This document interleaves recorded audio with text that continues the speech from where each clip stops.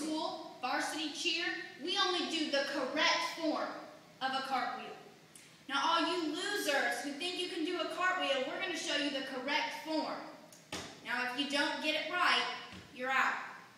Let's begin.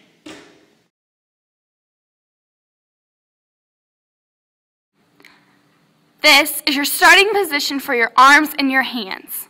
Next to your ears. There you go. For your feet, they need to be separated. Your right in front of your left or your left in front of your right, depending on if you are a righty or a lefty. And that is how we do a cartwheel at Faith Christian. Just kidding.